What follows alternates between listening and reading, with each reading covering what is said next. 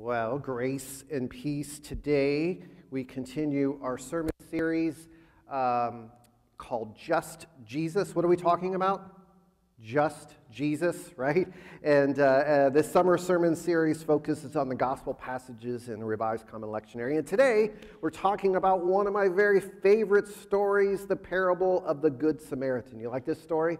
It's a great story, isn't it? Right? And everyone knows this story, at least knows the phrase, the Good Samaritan.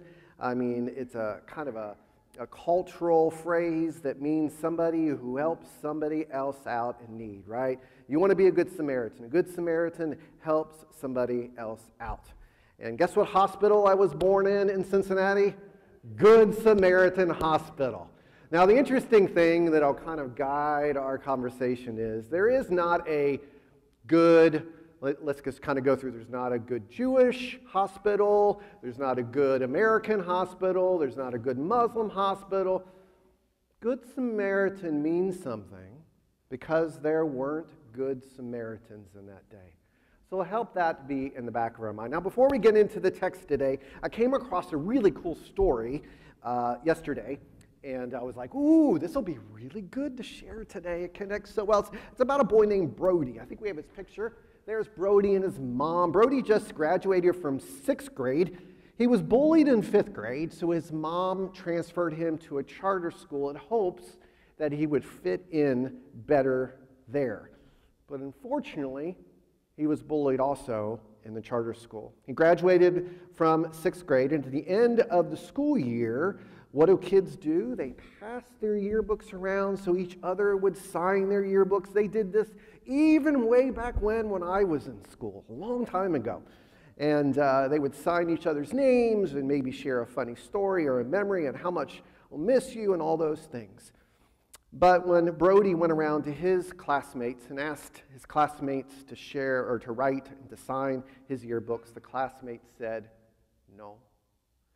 And unfortunately for Brody, he only got 2 signatures, and they were from teachers. And so on the yearbook, we put this, he wrote himself a note. He says, "I hope you make some more friends." Signed, Brody Ritter. He brought his yearbook home in his backpack, and his mom went in his backpack and found the yearbook, and she opened the yearbook to the signatures, and her heart just broke. Would your heart break if that was your kid or your grandkid?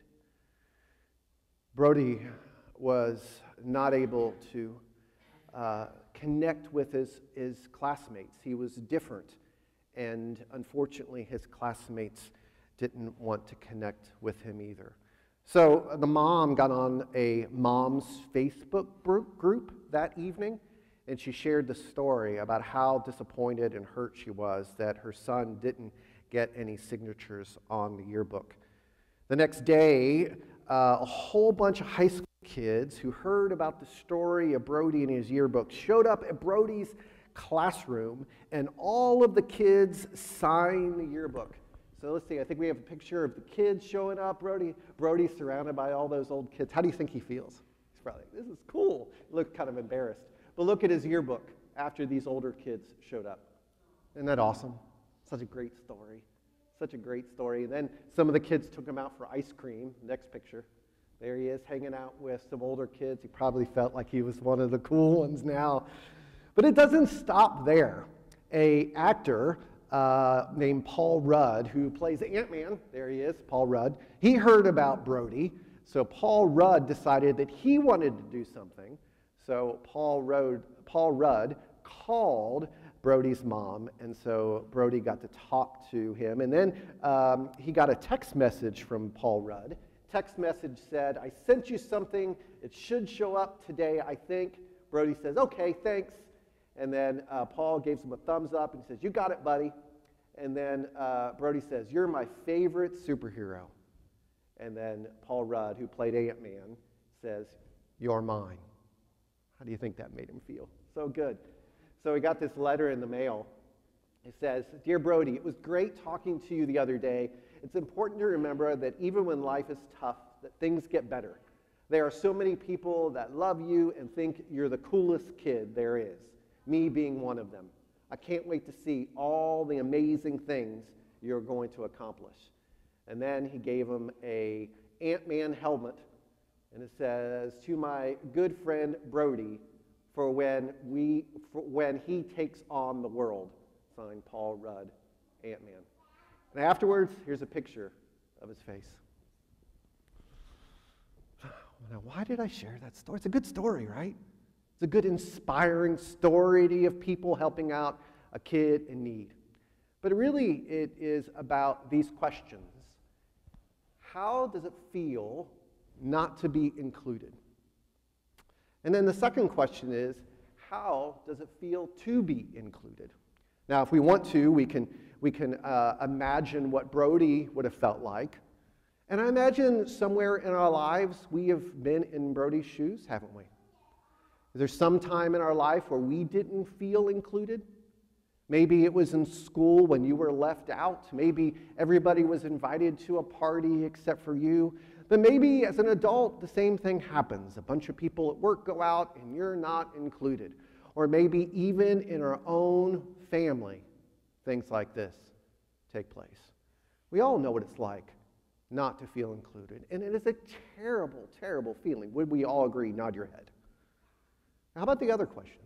How does it feel to be included? How did Brody feel after he received that attention? How does it feel to be welcome and included, an outsider becoming an insider? It feels amazing, right?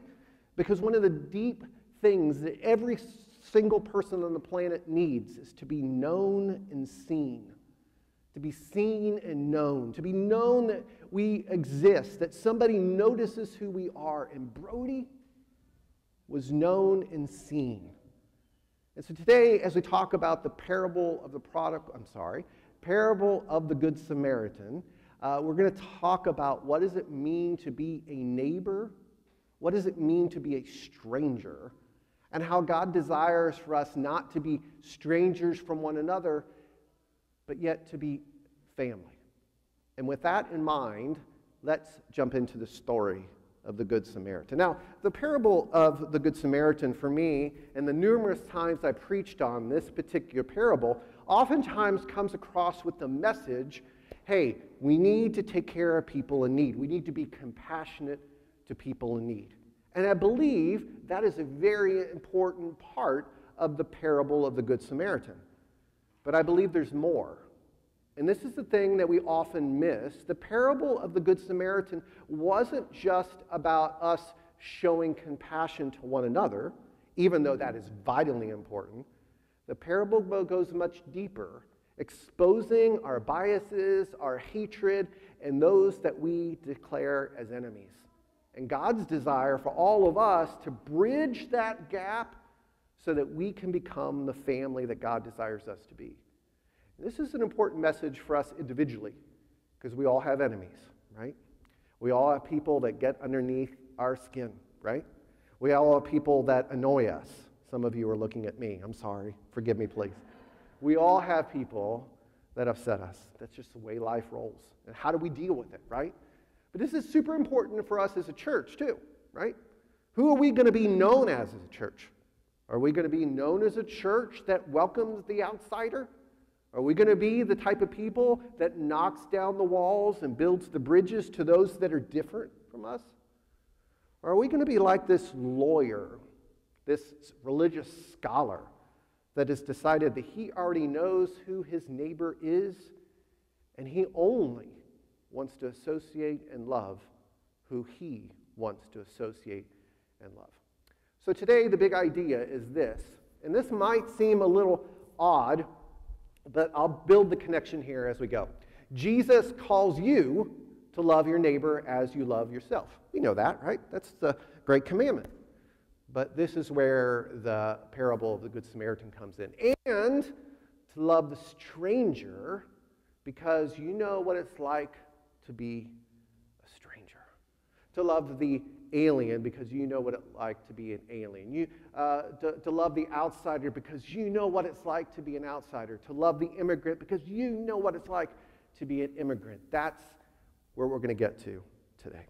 So let's dig in. If you have your Bible, you can open it up. If not, we're going to have some scriptures on the screen. I got the Message translation just to read a different version of the scriptures than what Jan read.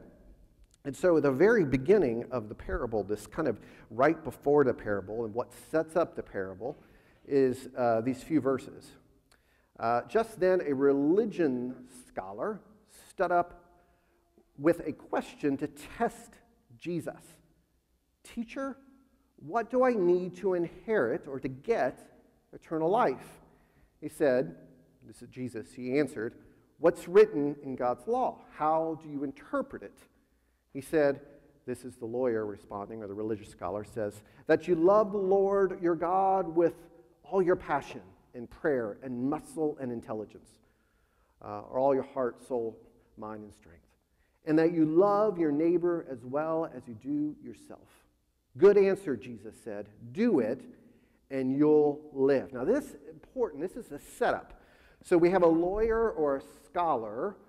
Luke is not really positive when it comes to lawyers, scholars. If you read Luke and read Acts, you kind of see that Luke exposes the religious scholar, these lawyers, these students of the law, as having a very selfish nature. And so that kind of gives us a hint that this guy isn't necessarily pure at heart. He comes to Jesus and says, and even says in the text, that he has a question to test Jesus. So you can see his motives aren't very good. He calls Jesus teacher instead of maybe Lord or master or rabbi. And so even the terminology isn't as respectful as maybe others would. And he comes to Jesus and asks the question, what must I do to get eternal life? And I love the way the Message translates it. Some of the other translations translate it inherit eternal life. Here in the Greek, it really talks about this guy wants to know how he can actually get eternal life, like a ticket to heaven. He really wants a transaction. He really wants to purchase or receive a gift, and so he can put it in his back pocket and know that when he dies, he will be part of the resurrection, because that's what the Jews believed. Everybody except the Sadducees, all the Jews believed that at the end of time there would be a resurrection from the dead, and all the good Jewish people, not the evil Samaritans, but all the good Jewish people would be resurrected. And so this man's asking, how do I get assurance that I will have eternal life? And so it's kind of like a checklist. He has a checklist mentality. What do I need to do? Do I need to put a certain amount of money in the offering plate? Do I need to post certain Bible verses on Facebook? What can I do to get my ticket to heaven? What was the transaction? And so what we see here with this idea of eternal life, Jesus did not look at it as a transaction, did he? He did not think of eternal life as something that you receive, like a ticket you put in your back pocket. In fact, in the Gospel of John, chapter 17, verse 3, Jesus gives us a definition of eternal life. This would be one of those verses in your Bible that you might want to circle or star, because this is super important. Jesus gives us a definition of eternal life. He says, this is eternal life, to know you, the only true God, and Jesus Christ, whom you sent. Now, that word know is a relational term. It's not a mental term. It's a relational. Like a husband knows their wife, it's a relational, intimate term. And so what Jesus is saying, eternal life is a relationship with God and Jesus. Eternal life isn't a ticket you put in your back pocket with the hopes that you get to heaven one day. Eternal life is a relationship that begins now and is ongoing and that goes into eternity. And so this man, this lawyer, this religious scholar wants the ticket to heaven, and Jesus says, I want a relationship with you. So you see the tension there? That's what's going on in the Greek. That's what's going on behind the scenes, is this tension that the religious scholar just wants a ticket to heaven, and Jesus wants a relationship. And so Jesus responds with a question, what is your interpretation of Scripture? And so this religious scholar is literate. He knows how to read, and most of that culture did not. So he was part of the elite. And so Jesus asked him not just what does the Torah say or the law say. Jesus said, how do you interpret the law? How do you interpret what the scriptures say? And he responds with two ideas. And he responds with the first one is he says to love the Lord with all your heart, soul, mind, and strength. And that's straight from Deuteronomy. Deuteronomy chapter 6, verse 5 is the Shema, which is to hear, O Israel, the Lord God is one. Love the Lord with all your heart, soul, mind, and strength. And so this religious scholar took that verse, which is very popular, and it was prayed multiple times a day by Jewish people. And he says that's a good summary of what it means to have a relationship with God. And then he gave another verse straight from our favorite book in the Bible, Leviticus. And so from Leviticus, he says to love your neighbor as you love yourself. Aren't you glad we have Leviticus in the Bible? Because if we don't have Leviticus in the Bible, we don't have love your neighbor as we love yourself. That's where it's from. And so this religious scholar, this lawyer says, love God with your everything and love your neighbor as you love yourself. Those are two good things. I want to dip a little bit into Leviticus for a second, because this is really at the heart of what the parable of the Good Samaritan is. If you go to Leviticus chapter 9, this is chapter 19, verse 18. This is where we get to love your neighbor. In fact, in Leviticus, it only has the concept of love only in this chapter. It says, you must not take revenge nor hold a grudge against any of your people or fellow Israelites. Instead, you must love your neighbor as yourself. I am the Lord. And so that's where we get it from, right there, that verse. So if you would look at this verse, who would you say is the neighbor that we are to love as ourselves? Just reading this verse. You must not take revenge nor hold a grudge against any of your people. Who would you think the neighbor is here? Fellow Jewish people, right? That's what it says, right? Against any of your people. Now, one of the things that's important is in the synagogue, they would have kind of a lectionary like we do. But they just wouldn't read a verse, they would read an entire chapter. Every time that was read, and remember, people weren't literate and didn't have the Bible in their homes. In the times of Jesus, they would only hear the scriptures recited, and they would memorize it in the synagogue. And so later in Leviticus chapter 19 is this verse, verse 34. Any immigrant who lives with you must be treated as if they were one of your citizens. You must love them as yourself because you were immigrants in the land of Egypt. I am the Lord your God. Now this is super, super important here. Do you see what Jesus is saying? In that first verse, verse number 18, it said that we are to love our fellow Israelites as we love ourselves. But in this verse, who does Jesus extend that love of neighbor to? To the immigrants, to the strangers, to the aliens, to those who have come along the Jewish people on the journey towards the promised land. All of these people who have just kind of come in with the Jewish people. Now imagine 1 million people exiting Egypt, right? Imagine 1 million slaves exiting Egypt, and they're traveling through the wilderness for 40 years, and they pick up stranglers. They pick up these extra people, these strangers. They pick up extra people along the way. Who does God say how to treat? How does God say to treat those people who are not like them? People who speak other languages, people who eat differently. How does God say to love those strangers? He says to love them as you would love yourself. To include the stranger, to include the immigrant, to include even people that you don't like who are now part of your community. Now this is important because this is the reason that Jesus tells the parable of the Good Samaritan, is to make sure that religious scholar and all of us understand that love of neighbor isn't just the people who look like us and talk like us, but it's also those strangers and people who are different than us. All right. So let's keep going here, and let's see. So he then says, the religious scholar says to Jesus, he says, looking for a loophole, he asks, and how would you define neighbor? Jesus answered him by telling a story, a parable. There was once a man traveling from Jerusalem to Jericho. On the way, he was attacked by robbers. They took his clothes, beat him up, and went off, leaving him half dead. Luckily, a priest was on his way down the same road, but when he saw him, he angled across the other side. I always think that's funny. It was on the other side of the road, right? It's like when I'm walking the dog and I see other dogs on the other side of the sidewalk. I cross over with my dog because I know Chloe's going to go after that dog on the sidewalk. So anyway, then a Levite religious man showed up, and he avoided the injured man. A Samaritan traveling the road came on him, and when he saw the man's condition, his heart went out to him.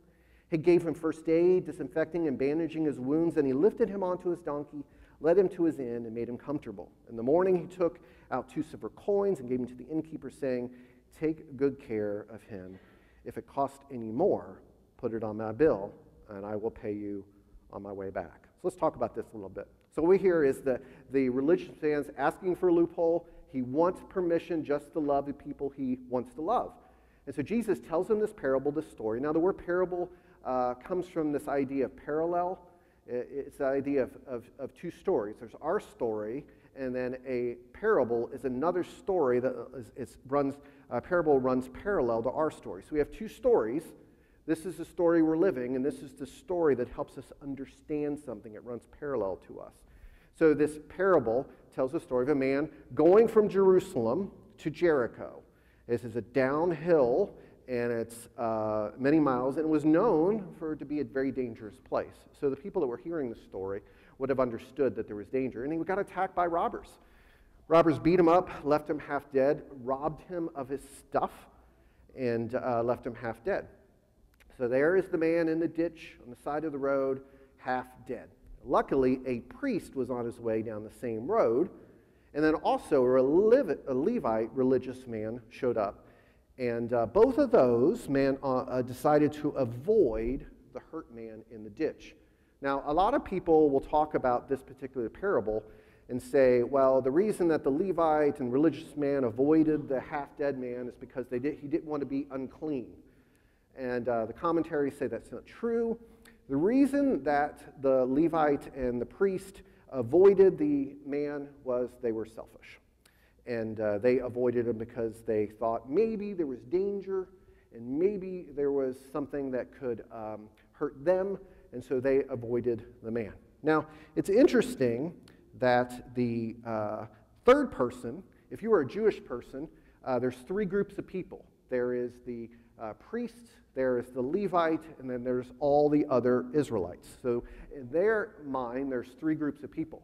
There's a priest, and there's a Levite, and the Israelite. So when they heard this story, when Jesus got to that third person, they expected it to be an Israelite. And Jesus pulled the rug out from underneath them and exposed something. He said the third person was a Samaritan. Now, it's very important that we understand that Jewish people and Samaritans did not like each other at all. Jewish people would call Samaritans rapists and murderers. And the reason is there's stories back in the Old Testament of Samaritans, a Samaritan being a rapist and a Samaritan being a murderer. So the Jewish people stereotyped. We still do that, don't we? We still stereotype people. If you have one person from a country who's a murderer, they're all murderers, right? We do this all the time. And so here that's what we had. And so Jesus says that the Samaritan actually did something good, a good Samaritan. There is no good Samaritans in the minds of Jews. That's what this story is about. We have 2 groups of enemies. We have the Jews and we have the Samaritans, and they don't like each other at all. They like the blues and the yellows, right? But what we understand here is Jesus is saying that yellow person, that Samaritan person, is actually your neighbor, even if you don't realize it. And so you should love that neighbor, because that neighbor actually, in this story, actually loves a Jewish person. And so this would have been a countercultural, revolutionary story, and unfortunately for us, we know it so well. We've heard it so many times, we just summarize it by, we should help people in need. But it's much deeper than that, isn't it? It's about helping people that are different than us. Of course, we should help people in need that are right around us. People that look like us, people that talk like us. But specifically, Jesus says our neighbor is also the person across the wall, a person across the fence. Our neighbor is someone who doesn't look like us. Our neighbor is also somebody who doesn't speak like us, maybe from a different country, a different ethnicity. Jesus is really, really trying to get this religious scholar, and the byproduct is us reading the Gospel of Luke, is all of us to know that our neighbor isn't necessarily somebody who looks like us. And so it's really interesting. Martin Luther King Jr. preached on this particular sermon, or this particular text several times. And one of the things that he did, and I think this is fantastic exposition, he said the first two people, the Levite and the priest, they were concerned, the question that they were asking is, what, if I stop to help this man, what will happen to me? That's what the Levite and the priest was thinking. If I stop to help this man, what will happen to me? Maybe I'll be robbed. Maybe I'll get beat up. Maybe I will have my stuff stolen. But Martin Luther King Jr. in his sermon says the Samaritan asked a different question. And this question that the Good Samaritan asked, if I don't stop and help this person, what will happen to him? See the difference? The first two people were saying, if I stop to help this person, what will happen to me? But the Samaritan was saying, if I don't stop to help this person, what will happen to him? And notice the difference. One is selfish and one is selfless, willing to risk, willing to put themselves in danger to help somebody who is different than them. And the reality is, from Jesus' perspective and what Paul speaks in the New Testament, is we're all created in the image of God, no matter what color we are, right? And God loves all of us equally and desires for his family, the church, to be made up of all those people that represent humanity. In fact, Paul calls it the new humanity. People from all different races and colors and languages all coming together. In the book of Revelation, what do we see? At the marriage supper of the Lamb, we see this beautiful mosaic of all different people from all different countries, all worshiping Jesus. So Jesus, bringing his kingdom of God amongst the Jewish people, is helping them understand what the future is like. There is no walls. There is no fences to divide people between races and ethnicities. And then the last part of this parable, which I think is really, really interesting. Let me get back to the text here. So Jesus says, what do you think? He asked the lawyer. He says, which of the three became a good neighbor to the man attacked by the robbers? So instead of saying, who's my neighbor, Jesus asked, which of these three became a neighbor to the man who was attacked by robbers? And so the lawyer, who could not say the name Samaritan because they didn't even say the names of their enemies, wouldn't even verbalize it. What does the lawyer say? The one who treated him kindly, the one who showed him mercy. All of this is to expose our hearts. Jesus says, go and do the same. Or go and do likewise. So the big idea is this. Jesus calls you, calls me, calls us to love our neighbor as we love ourselves. And to love the stranger because you know what it's like to be a stranger. Those Israelites, they were strangers in Egypt. They were slaves in Egypt. And they remember what it was like not to be included. And we talked about at the very beginning, we all know what it's like to be Brody. We all know what it's like to be not included.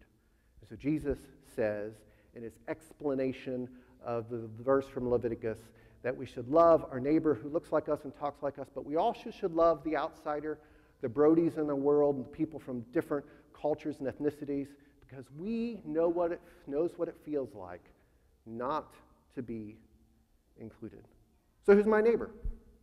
Well, my neighbor is the people that live next door. Your neighbor is the people who live next door to you, right? Our neighbors are our physical neighbors, right? The people that look like us and talk like us. And maybe your neighbors don't look like you and talk like you, but our neighbors are those that we live in proximity to. We live in neighborhoods. Those are full of neighbors, right? We live in a city. What are we full of? We're full of neighbors. People that we live with are neighbors. But Jesus wants us to understand that those who are different than us are also our neighbors. And that command to love your neighbor as you love yourself goes all the way to love your enemy. So people who are different than us, people who are immigrants, people who from different ethnicities, countries, different languages, people from different sexual orientations, people from different political parties, people from different religion, anyone who is different, Jesus says for us to love. Jesus says for us to love everyone, everywhere, always. I came across this, actually Rebecca sent me this meme, this from Bob Goff. Do we have that blue quote? Not that one. That one there. There's no school to learn how to love your neighbor. No one expects us to love them flawlessly. But we can love them fearlessly, furiously, and unreasonably. We are called to love our neighbors. So, what is the next step that God is asking you to take today? We have next step cards. I encourage you each and every week to fill this out and hand it to someone to keep you accountable for what God is calling you to do. If we all do this, we all will grow. And if you have no one that you have to hand it to, please hand it to me in the narthex after the service. That book I read to the kids has a few questions at the end of it, so I'm going to ask you those questions to close our sermon. Where are you in the story? Are you the person robbed? Are you one of the people that crossed over on the other side of the road to avoid the robber? Are you the Good Samaritan? Or are you the robber? Can you name groups to which you belong and groups to which you do not? Do you ever think that your group is better than others? Have you ever helped someone who was not part of your group? Has someone you didn't know or who wasn't your friend ever helped you? Have you ever been scared of someone? Have you ever been afraid to do something even though you knew it was the right thing to do? Can you think of ways to become a better neighbor and a better friend to those in your life? Let us pray together. Jesus, I pray today that you will give us the eyes to see like you see, to see our neighbors and our strangers and the people that we meet, and teach us to love everyone, to love the stranger, to love our neighbors, to love everyone as we love ourselves. Forgive us of our selfishness, for our silence, for not caring enough for the strangers who come into our communities, and teach us to love and care for the strangers the way that you do.